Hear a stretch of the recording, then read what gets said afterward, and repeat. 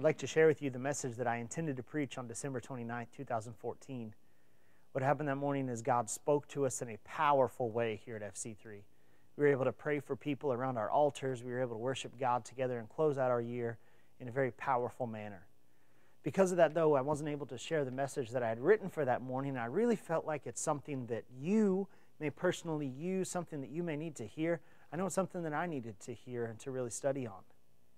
I don't know about you, but New Year's brings new resolutions. One of the resolutions is that people really want to take up running. They want to get in shape. They want to do all this stuff. I personally don't enjoy running. I think it's boring. I think it's something that crazy people do. I'll do it if I have to. It's going to help me get in shape. But really, if I have a choice between running or not running, I'm going to not run every day of the week. When I was in elementary school, I had a PE teacher, and he used to always talk to us about how to run correctly. He would show us proper form, proper arm alignment, proper step. Everything was proper with him. As we learned how to run, he would always emphasize that when you're running a sprint, it's the last 3 steps that matter as to whether you come in first place or second place. He would say, you lean in, you put your head out. And if you do these things, you'll take first place instead of taking second place. I don't know about you, but for me personally, even if I don't enjoy running, I do enjoy winning. I want to know how to win. So what we're going to do is we're going to take this idea of the last 3 steps, and I'm going to use it as we look at Revelation chapter 22 and kind of look at how to finish out 2014 in a successful manner. So the first step we're going to look at, number 1, a review. We're going to look at kind of looking back at what God has done. Revelation chapter 22, verses 6 and 7 says this: The angel said to me, these words are trustworthy and true. The Lord, the God who inspires the prophets, sent his angel to show his servants the things that must soon take place. Look, I am coming soon. Blessed is the one who keeps the words of the prophecy written in this scroll. One of the major mistakes that we make when we begin to interpret the Bible is we look at what it means to us instead of looking what the Bible meant to the original audience, to them in the then and there. When John received his revelation from God, he was at the time being exiled to an island called Patmos. Now, John wasn't the only one under persecution. In fact, most of the early church was under a persecution at that time. So as John begins to write down what he sees, these amazing visions of what God is doing and what God is revealing to him, John is giving hope to those people around him.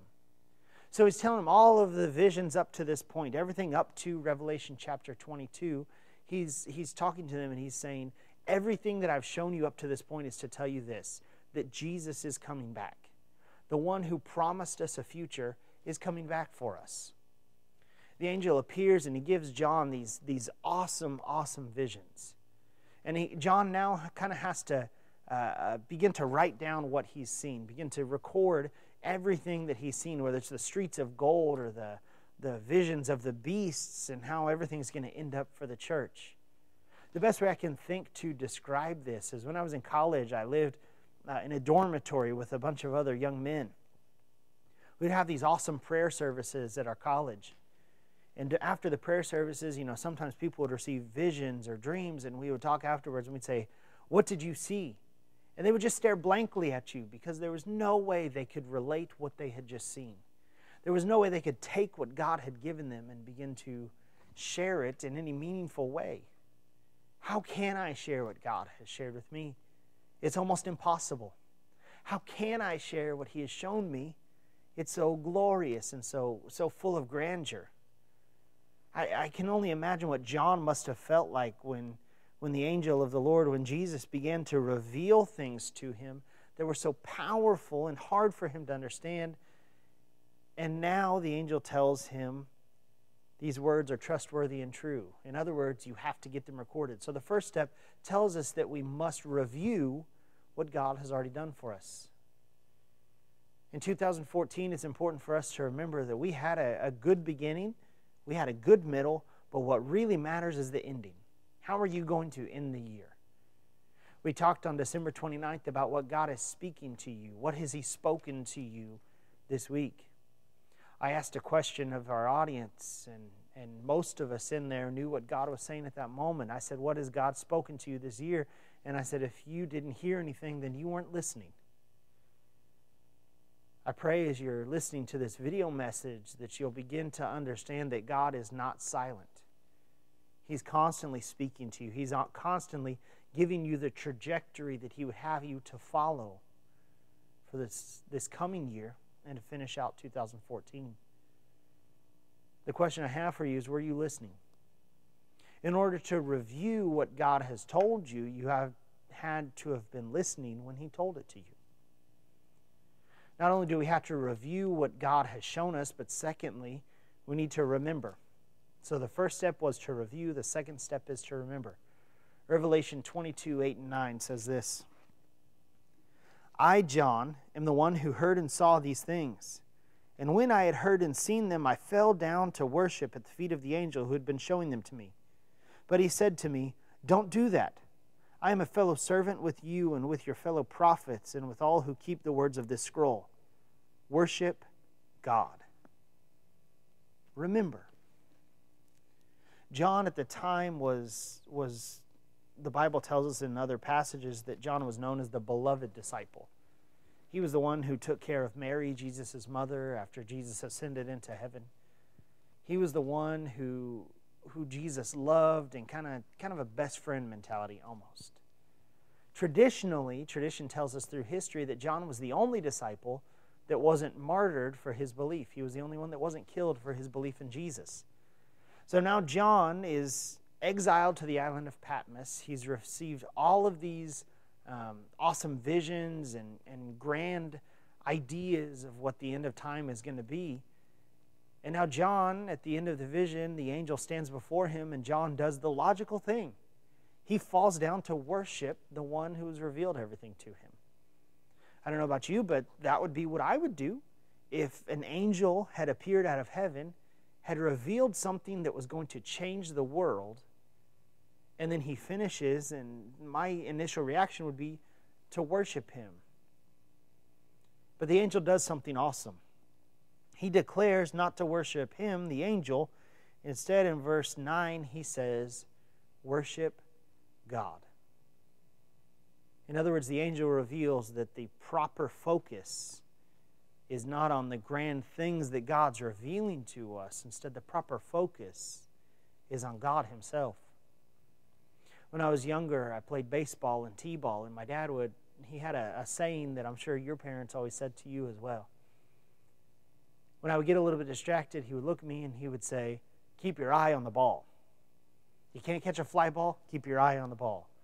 You can't swing and hit it off the tee, keep your eye on the ball. He said it to me so often that it became a joke in my family, and I would take that ball, and sometimes I would balance it on my eye, and I would say, look, I'm keeping my eye on the ball. That wasn't exactly what he meant.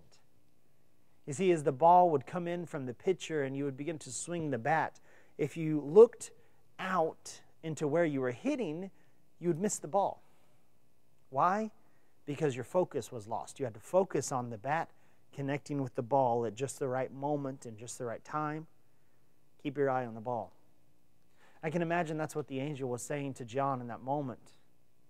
He was saying, yes, I've revealed all this stuff to you, and that's awesome, and now I've shown you the future, but worship God. Keep your eye on the ball. See, in order to finish out 2014 strong, we must remember what holds our focus. Our focus. We must remember that God is not happy to be one of the things that we worship. He must be the only thing. See, competition within our worship, it has a special word. It's called idolatry. Anything that gets before God or anything that even competes with God in our worship is an idol in our lives. So perhaps we need to remember who our focus should be and look toward Him and turn away from our idols. We must remember that God is the only one that deserves to be worshiped. He is the only one that has loved us enough to send His Son to die for us. So the first step that we must remember as we finish out the new year is to review, to look back, to hear what God has said. Second, we must remember that God is our focus. And lastly, third step, and this actually has 2 steps associated with it, but the third step for a successful closing out of the year and a beginning of next year is this. The third step is to repent and rejoice. Revelation 22, verses 10 and 11 says this. Then he told me, do not seal up the words of the prophecy of this scroll, because the time is near. Let the one who does wrong continue to do wrong. Let the vile person continue to be vile. Let the one who does right continue to be right. And let the holy person continue to be holy. It was revealed to John that Jesus was coming back soon. We find ourselves now 2,000 years later saying, what is soon?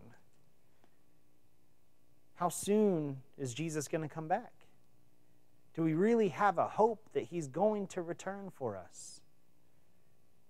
I would say that the angel's words still ring true today as we close out 2014 and go into 2015. The end is near. Have hope in God.